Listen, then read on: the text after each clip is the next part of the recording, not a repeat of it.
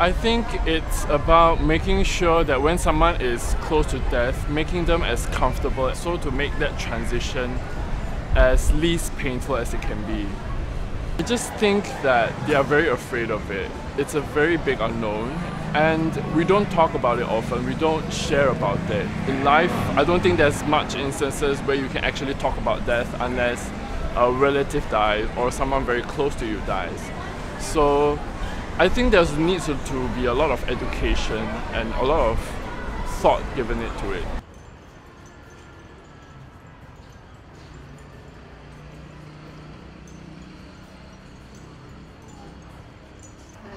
Nama saya Dania binti Zainuddin. Umur saya 70 tahun. Bukan 70 tahun lah. Lagi 2 bulan 71. Saya mengidap kanser 2004.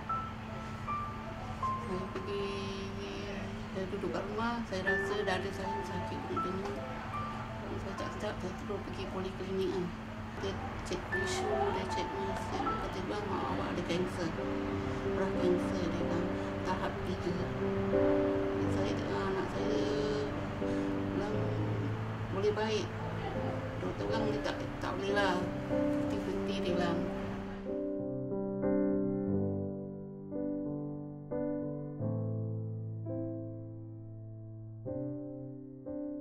Saya naik transport, saya nangis saja. Sedih. Pasal saya tak pernah diri saya ni macam pergi tempat orang, kat HCA duduk dengan orang tua-tua. Jo, Lengsi tu, pujuk saya. Pujuk dan ni, why you cry? Don't cry, don't cry. Kata-kata Jo tu yang bagus, banyak saya semangat. Saya datang sini nyanyi-nyanyi, saya lebih HCA boleh tolong saya. Saya duduk sana sudah lama, 13 tahun saya pergi sana. Aktiviti ada budak sekolah macam ni datang. Daripada HCA, daripada apa tu, Dean College, University, macam-macam budak study datang.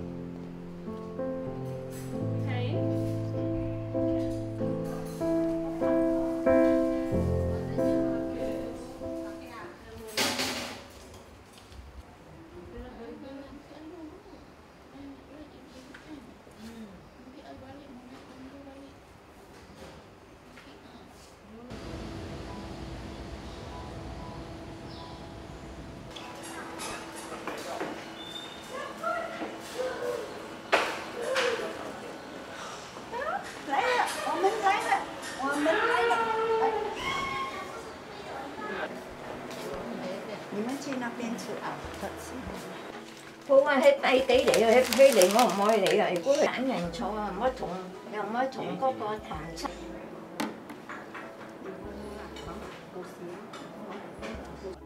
I have been working as a nurse for about 8-9 years.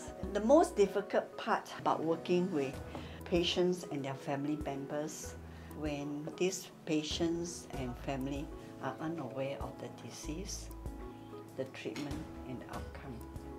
When they refuse to accept the disease progressions or the outcome or the treatment, we have no way how to go about it, especially if they do not really know what is happening, what's going in their body. It all depends on, the attitude of the patients. Some of the patients who have very positive attitudes, interacting with them will also boost out their, morale, their self-esteem, and they'll feel definitely, better in a way. I think my experience working with HCA is very fulfilling, very challenging, because every day you're faced with patients who are going through a dying phase. and it's not easy. So it is sometimes very difficult, but of course, it is very fulfilling when you see that they are able to prolong their life and that they are able to have happiness, coming to the center, and they pass day after day with a lot of smiles, and this gives me a lot of pleasure and confidence in myself. I think it was 1 or 2 years back. I have one elderly who was about 90 years old. He was enjoying the activities and the program here every day. Then there was one day when his conditions deteriorated. He got into the hospitals, admitted for a while. Then the best part was on discharge. He got the ambulance to send him here to see all of us, to visit us at the center. Then we were all very surprised, and he was very happy to visit us again, although he cannot attend the daycare center. We were so grateful to him for remembering all of us. And after a short while, he passed off.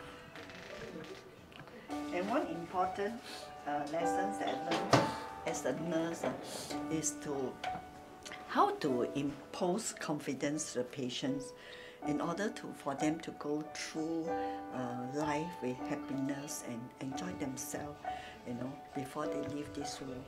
And this has also made me strong and realize that life is so precious.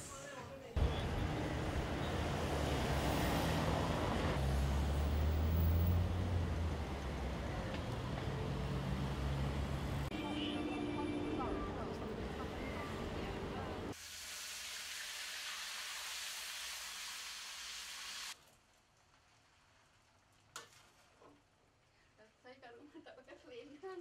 Dia pakai...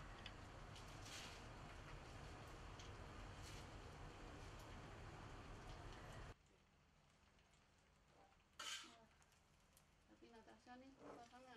Ada tingkat 9 tu sama-sama pergi belajar, pergi masjid. Dia bilang, awak nak pergi masjid tak? Tak, mesti tak ada kawan nak pergi. Boleh lah, dia bilang. Nanti dia malam Jumaat, hari Selasa dia pergi. Pasal saya suka belajar. Pergi belajar.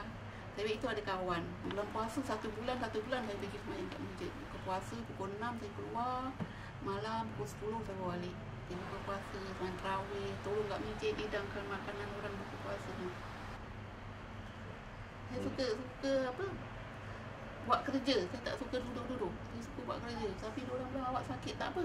Jangan bilang saya sakit. Bilang saya sihat. Awak bilang saya sakit. Saya sakit, tambah sakit.